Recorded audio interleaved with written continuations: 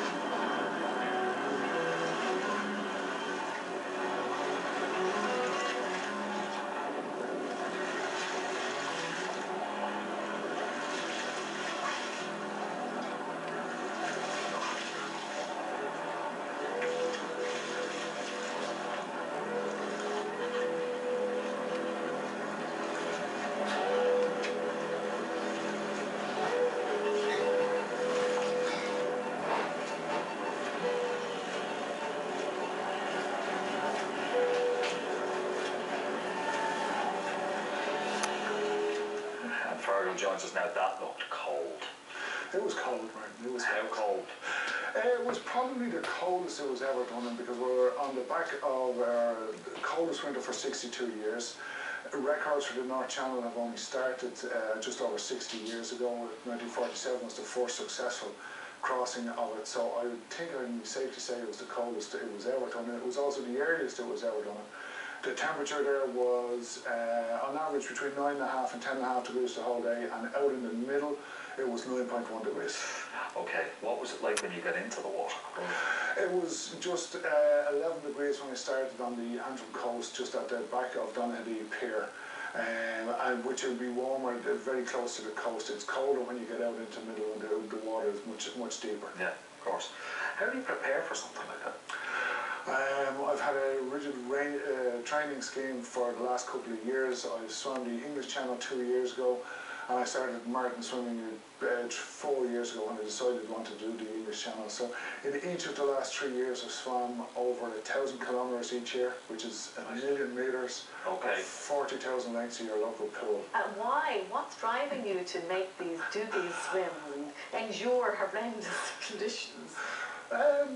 It's just something that I actually developed into over the last 6 years. I turned up in High Rock and Mulcahy and I met a fantastic bunch of people out there, predominantly co-members of the Eastern Bay swim team, and I've swum with them every Sunday for the last 6 years, and I just built up the amount of distance that I've done. I've done the Leinster Sea swims, and which are swims of between 1,200 metres and 1,800 metres, and really looking forward to the Lee swim this Saturday and the Liffey swim in a couple of weeks' time. But even with them, I found that at half an hour that was too short for me, and I absolutely love swimming in the sea, and I just lose myself swimming in the sea. 20 hours, isn't that what it took you, this swim? This swim took 12 hours and 21 minutes. Well, it was over 20 miles.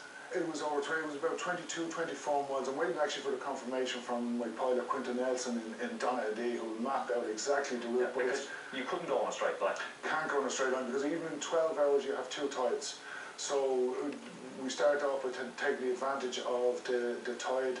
So we headed off in the northeast direction rather than directly east, which is where Scotland is from Donaghadee. So we went northeast for a couple of hours, and in the space of 3.5 hours we had made 9 miles, which was fantastic progress. But then it took another 9 hours to complete just slightly more than that distance again, because I had a tide against me for over 8 hours. Okay, now the rules are, when you're making a swim like that, is that you cannot be in touch with the boat, as in physically in contact with it. No, you can't touch the boat, and the rules allow the boat to run over you once or twice if the weather is that bad, but you can't touch the boat, and you certainly can't use it to lie on for anchoring.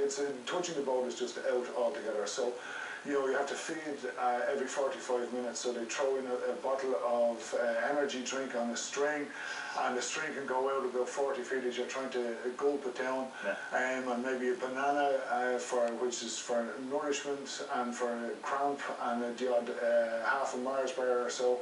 And each break would take, it was taking actually quite long a couple of weeks ago with the cold and everything, but when I did the English Channel I stopped 18 times for an average of 20 seconds, which was a total stopping time of only 6 minutes in the 12 hours and 40 it took me to do the English channel. So the stops were a little bit longer at this time because the coldness, and I need a little bit of encouragement from Mags and John and Tom and Martin on the boat. Because your family were on board, were they? My wife was on board. Yeah. I have 2 sons, Owen and Connor, and unfortunately they couldn't be on the boat. My eldest son is living and working in Washington DC, and my younger son has just finished college here and he was working in Dublin. But they were with you in spirit because Absolutely. you wrote their names on your hands. Why was that? A friend of mine and a very famous swimmer, Steve Redmond, had a mantra. He used his kids' names, and I had an E and a C on each palm. And when I needed to get going and when I needed to speed up, I was using the Owen and Connor as a mantra to keep going on the swim. Were you actually saying their names? I was actually saying their name each stroke when I needed it, you know. About 2 hours into the swim, I could actually feel pain in my kidneys, and that was bad news because that means you're hypothermic and you've about half an hour before that converts into just not being able to function at all. So at that stage I knew I needed to up the speed and up the effort. So for about 10 minutes I was actually gone into a sprint and beating out and calling their names, and then that actually had to go on for about a half hour to continue to generate the heat and try and keep going through it today. Okay. It's so endurance to try and take that on in the first place. But when you're swimming along and you look down into the water and all of a sudden you see a shark beneath you, yeah, that puts me on the boat, or at least at breakneck speed on the shore. Well, I got an awful fright when I saw the shark, and he was only about 2.5 meters below me, and a beautiful blue colour. Right. That's 9 feet, and actually I remember thinking that's about 8 feet below me, and thinking, geez, we're back in the Imperial now, we're worried or something, you know.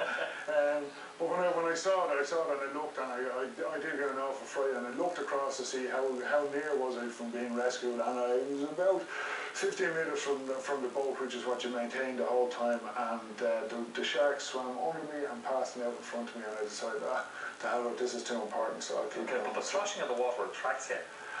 Yeah, hopefully it was a gummy shark. You know, the most prevalent shark around the Irish coast is the basking shark, but you can't really tell now. But he passed under me another 3 times, you know, and I was. So he was entertaining the thought. I think he was kind of sort of saying, well, I go home and get the family and sort of then, you know, and one of us, this actually tastes like chicken, you know, but I decided I said I was going to keep going and keep going, and I did, you know. And when I got back onto the boat, Quentin Nelson said to me, he says, we didn't want to worry you, but I saw a shark fin at about 9:15 this morning. I said, well, I don't want to worry you because I saw the rest of them 4 times after that, you know. But that was it, you know. After the swim you found out that you were the oldest man to do the swim? I only found out the next morning because when we arrived in Port Patrick, we were met by Maggie Kidd, and Maggie Kidd was the youngest and probably the best looking ever to do the channel, the first Scottish woman to do it. And Maggie it was a great friend of mine, great support over the years, and she travelled 70 miles last Sunday week with her family to see the finish of the swim, and then at this finish we went round into Port Patrick and she presented me with a bottle of scotch and took us off to the local pub, you know, so we went straight or rub it into you. Oh, it's a bit of both, you know. And then I got home at 1:30 and to bed at 3:30, and I was up at 10 to 7 when I started looking stuff. And I went back and looked at who had done it before and researched and found out that I was at 50 and certainly by far the oldest. The next was 45 and the next was 40 and the rest. If you'd known beforehand, would that have affected you? I think I wouldn't have bothered if I'd have known that was going to be the case, because you know, and it's, you know, but you know, I went through the English channel and did this and went through it. Well, it was for a good cause though, you couldn't have backed out, you were raising funds along the way. Raising funds, this time for research for the Irish Cancer Society, and I've done different charities in the different marathon swims I've done. I did cystic fibrosis research for Beaumont Hospital, I did the Ashling Adolescent Addiction Centre for the Hope Dunleary swim, and I did the lifeboats for the Inishmaan to Rossaville swim. So. You made the swim on Father's Day, but it was in memory of your mom. Oh yeah, well, I did a cancer research. My son Owen in the States asked me to do cancer. My mother died of it, and he and her were very close, you know, so it's proud to do for that, you know. Well, congratulations. It's a fantastic achievement. Thank you very much. I've been on the boat shouting support. I don't know if I've been in the water. Did you cry at all? Did a bit of bowling on the English Channel swim, not so much this time, you know, but no, I tell you, it was slightly different to the English Channel swim now, you know, and a lot of effort, a bit of bowling and like, a bit of bowling, a bit of reminiscing, and a bit of talking even to the parents and grandparents and like, you know, you've got a lot of time on your hands. Chatting away while you're swimming there. You know, yeah. Well, listen, Fergal, well done, congratulations, and best of luck with your next challenge. Thank you very much. Appreciate it. Thank you. Now, you at home may have a story for us on the show. If you do, here's how to get in touch. If you've got a story you'd like to share, or